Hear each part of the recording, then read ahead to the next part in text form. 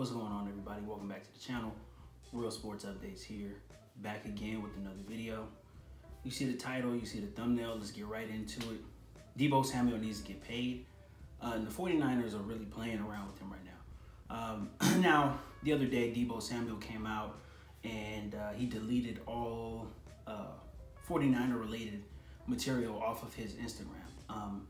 This seems to be a trend now with the younger players. You know, Kyler Murray was doing the same thing a couple months ago.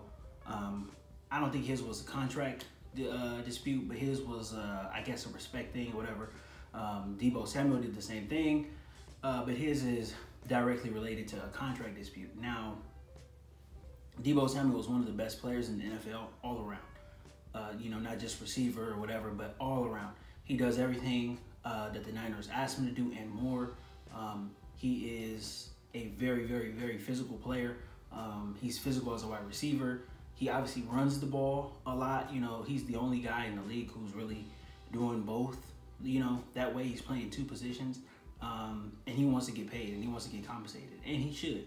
And, you know, the Niners honestly should have thought of this, you know, years ago, and they should have been thinking about this from years ago, you know, from, you know, onset, from the time that they asked him to run the ball as well as catch the ball as well as play most of the offensive snaps.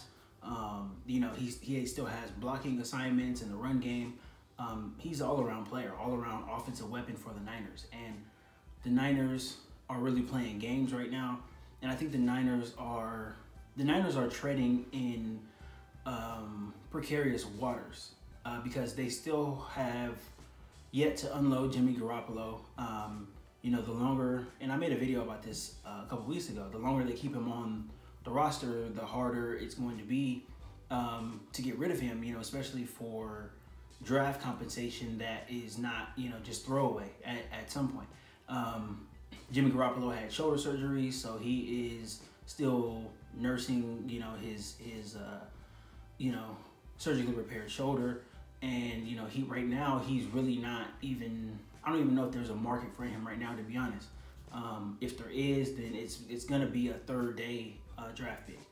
And that's the best case scenario for the Niners. But the fact that they have held on to Jimmy Garoppolo this long, they have Trey Lance, who is waiting in the wings. He's waiting to start. And there have been, you know, several reports that have came out that said that Trey Lance will be starting next year. You know, no matter what, no matter who is there as a backup, no matter if it's Jimmy G or somebody else, Trey Lance will be starting because that's what the Niners drafted him for. Now, if Trey Lance does start, and I think he will, then, you know, and Jimmy Garoppolo is not traded, if there are no quarterback injuries in training camp, then you're going to have the most expensive backup quarterback in the league who has gotten you to 2 NFC championship games.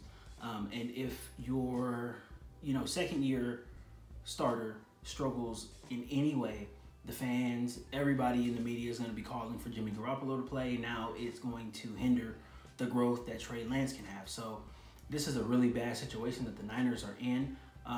And it sucks because Deebo Samuel now has to deal with the ramifications of the Niners inaction, you know, when it comes to moving on from their starting quarterback, going to a rookie who is on a rookie deal, right? He's cheap.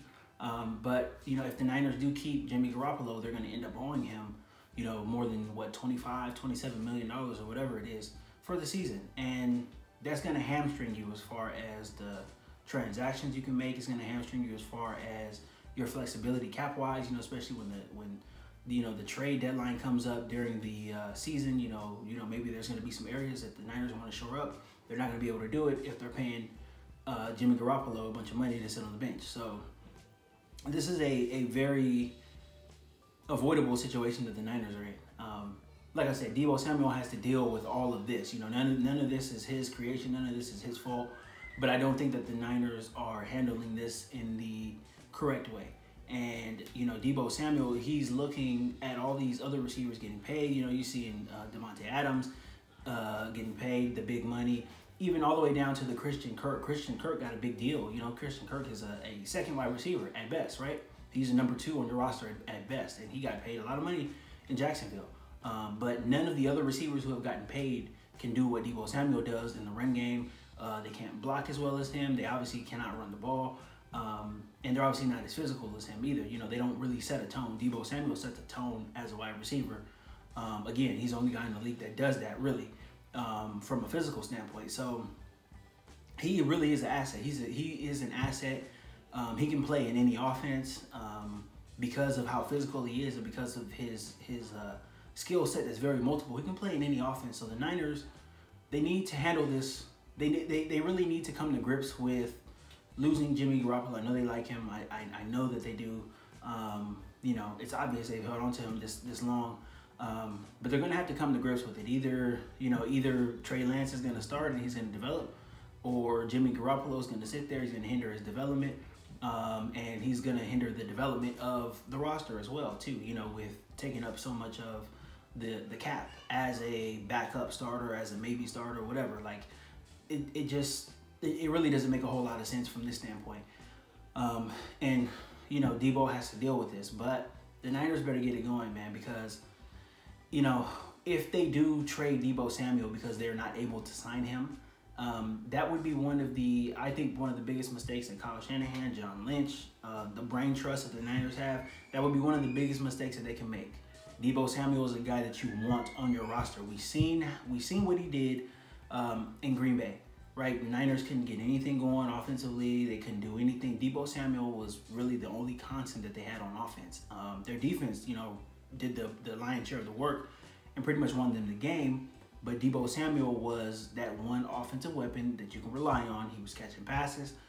He was running the ball. He was blocking. He was doing all of this, you know, at Green Bay in January, you know, when it's cold, it's freezing cold out there.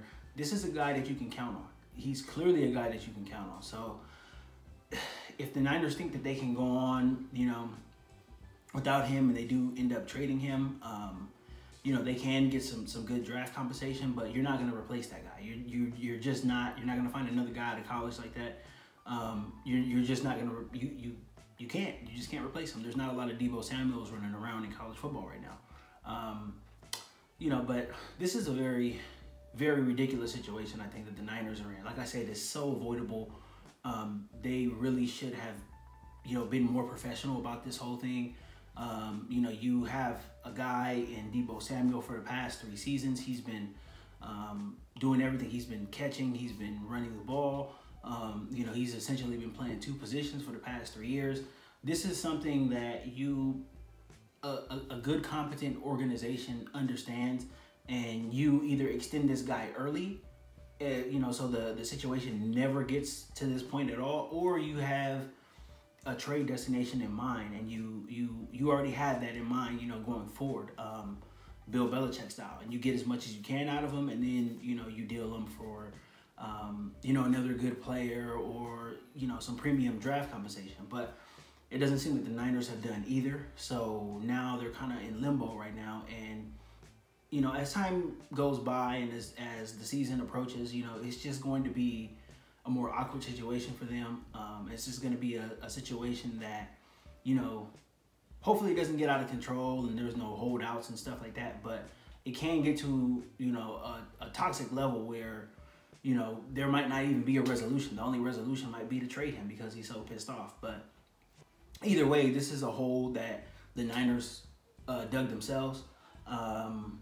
But, you know, hopefully they get it together, and hopefully they, you know, are able to clear everything out so Trey Lance can have a opportunity to start, an opportunity to grow without having to look over his shoulder, you know, without having to worry about, you know, being pulled from a game if he throws an interception, or if he has a bad game, or if he, you know, is in a little bit of a funk.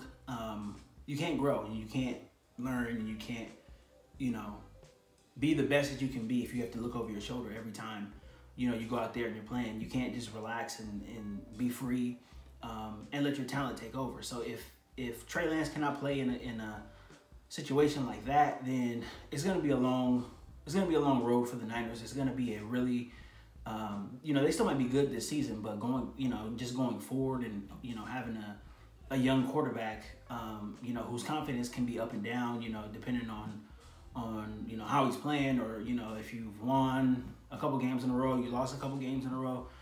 This is a situation you have to handle delicately until Trey Lance shows that he is, you know, a starter, NFL starter, and that he belongs. But until then, it's going to be interesting to see. I thought that this was a very interesting story. This obviously has legs, and this is going to continue until the Niners either come to an agreement with Deebo Samuel or they trade him. So this is going to be interesting to see. You know, we'll try to stay updated on this as much as I can. But you know, for the meantime, it sucks for Niner fans, but it is what it is. This is the nature of the NFL. It's the nature of the business, and you know, all you can do is hope for the best for everybody involved. So that's pretty much it. That's pretty much all I got for this video today, guys. If you like the content, please give me a thumbs up. Please consider subscribing to the channel. I'm going to have more content coming out very, very soon. Thank you guys for your support. And until next time.